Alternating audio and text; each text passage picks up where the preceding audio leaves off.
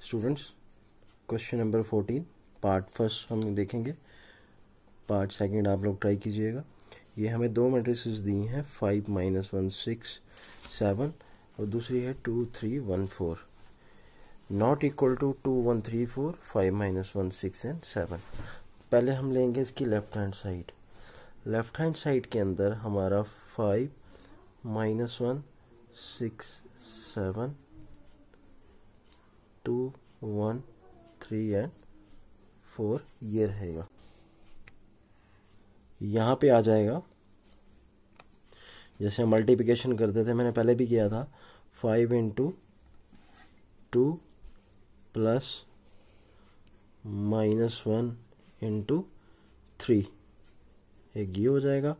फिर 5 × 1 प्लस -1 × 4 और दूसरा हो जाएगा 6 × 2 प्लस 7 × 3 देन 6 × 1 प्लस 7 × 4।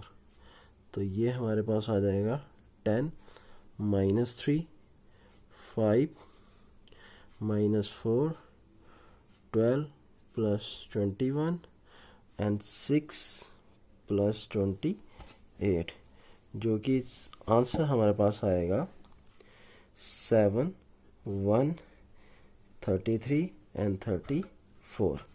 अब हम लोग स्टूडेंट्स राइट हैंड साइड लेंगे। राइट हैंड साइड में क्या करना है, हमें जो पहले मैट्रिसेस दी थी उसको बाद में लिखेंगे और सेकंड वाली first time, and after writing that we'll write down the first one. Now the same procedure will follow.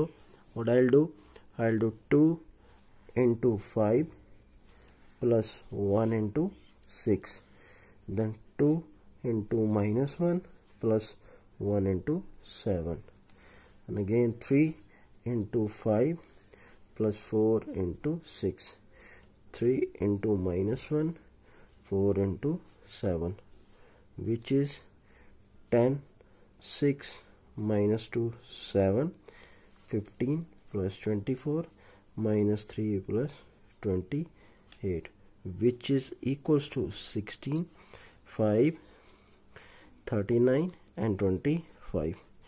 That is, we can say left hand side is not equal to right hand side. Now the